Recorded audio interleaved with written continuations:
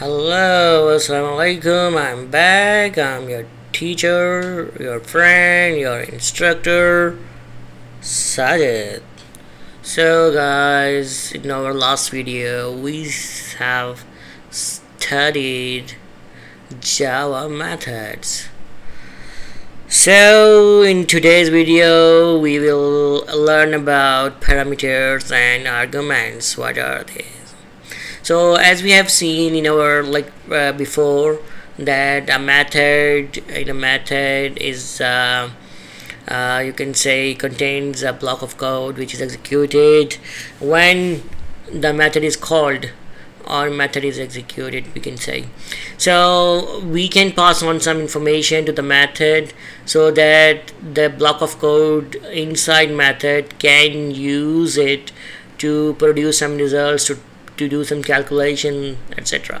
So information can be passed to methods as parameters act as variables inside the method. So these are actually variables. It's not that a value which is sent to a method is a fixed value. These can be changed every time we call the method. So these are sort of variables. So parameters are specified after the method name inside parentheses. You can add as many parameters as you want, just separate them with the comma. So in this example, we can see here, this is our method and its name is my method, and then in the parentheses we have string f name. So this one is actually our parameter. F name is our parameter. So when the method is called, we pass a first name, f name, which is used inside the method to print the full name. Okay guys, let's look at the code. So here we have our method which accepts string f name as a parameter, and here we are sending, let's say, and when we call this method, we are sending these strings: Liam, Jenny, Anja. Yeah. So I'm sorry if I don't pronounce correctly. So when you call this method, this Liam comes here to this f name. It's a variable, and when you say system.out.println, this f name is used here. So if I change this to xxx and this I change to YYY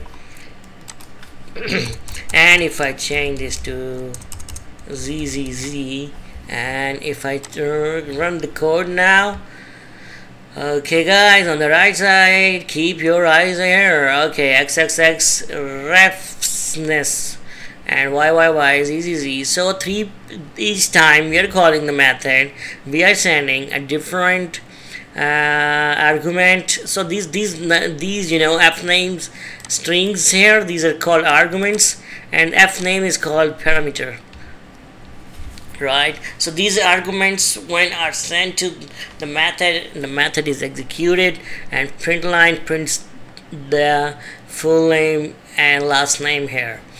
So I hope you understand this concept. So let's move forward.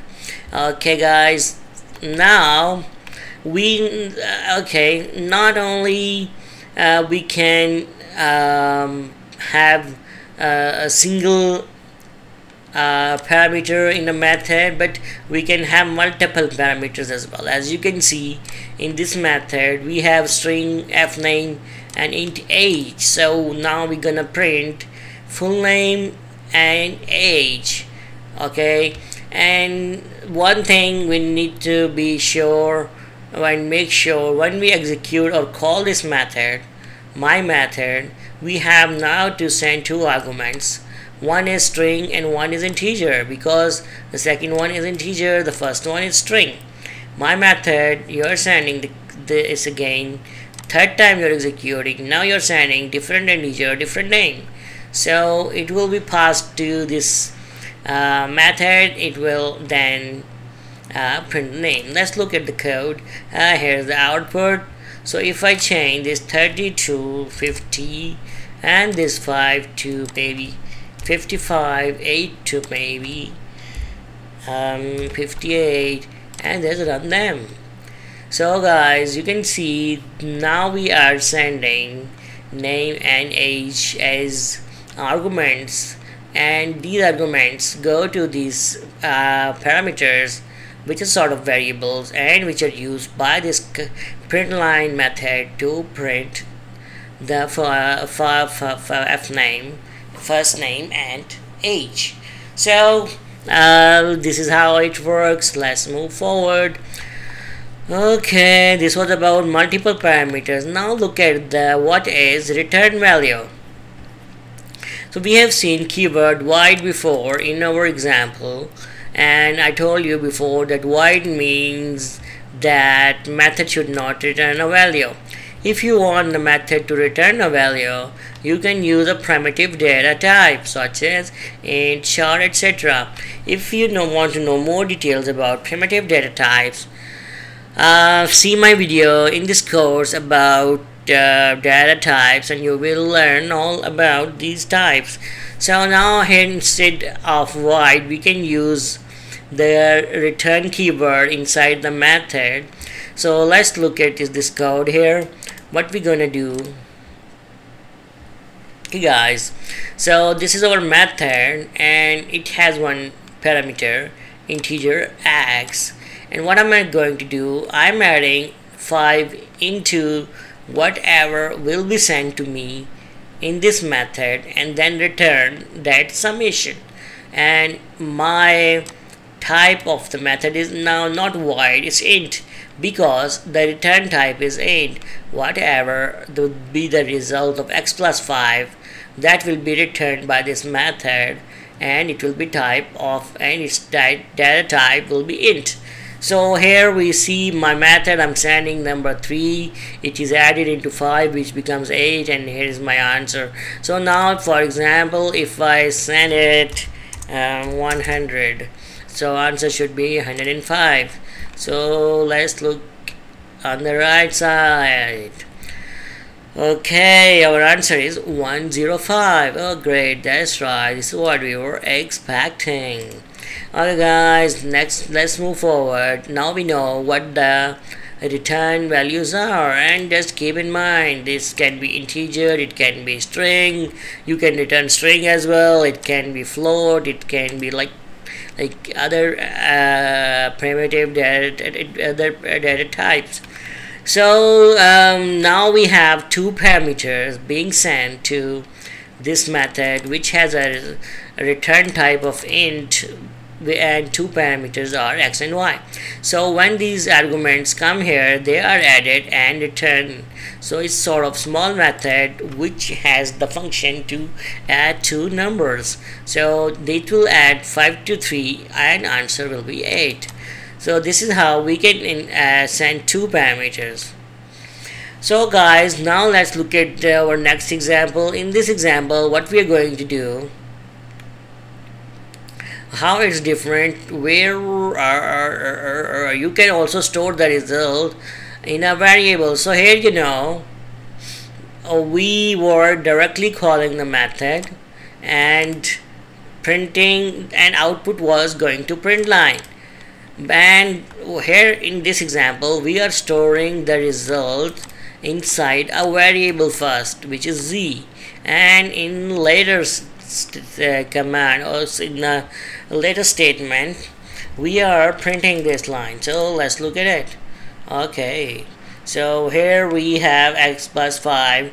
Let's make it 15 plus 13, and even we can change the name of this parameter with xxx. Okay, right, xxx.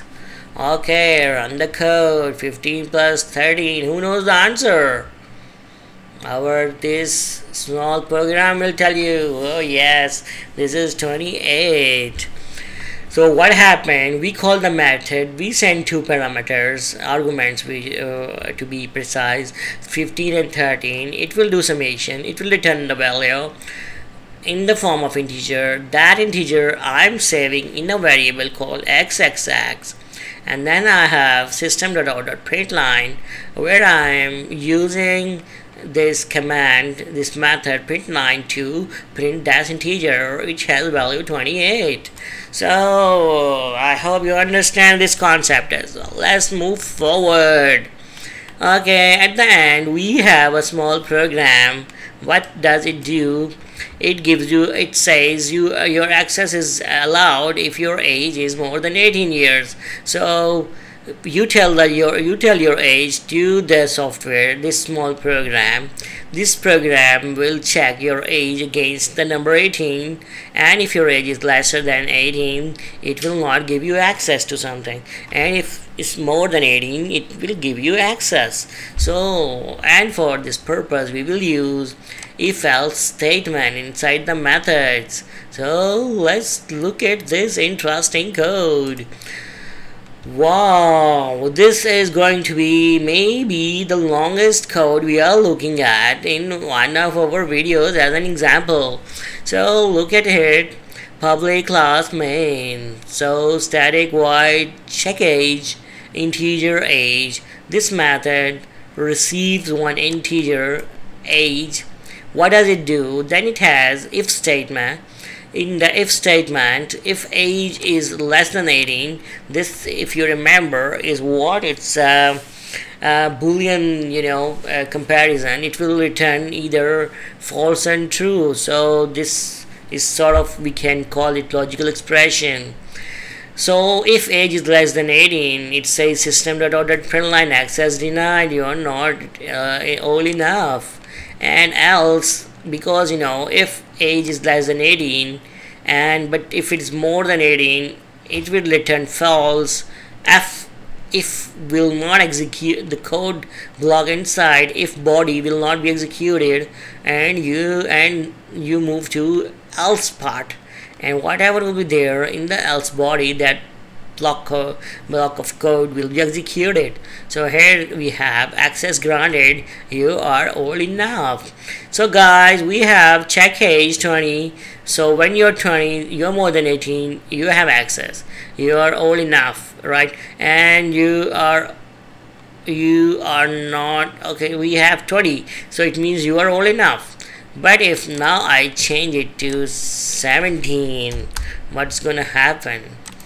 Okay, check age, we are calling our method and it's executing. It's about to give answer. Access denied, you're not old enough, you're small, you can't get in. Okay guys, my friends. So now here we close over this chapter, in which we have learned many things. We have used if-else in a method. We have inserted two parameters and the return value stored in a parameter, in a variable. We have given two parameters, taken a return value and printed it. Then we have tried multiple inputs and so on. So this that's all about the parameters and arguments input to the methods in Java. I hope this video has been informative for you. You did learn a lot of things here, new concepts. If things are not clear, you can ask me in the comment section, and I'm waiting for your comments, and I would love to reply them. So I'll be very happy if someone learns something from me. Right guys, so please share these videos with your friends, colleagues, or anybody around you who's learning Java or having any difficulty. I am more than happy to help and support. So I'll be back with another video. By that time, take care, bye bye, and Allah Hafiz.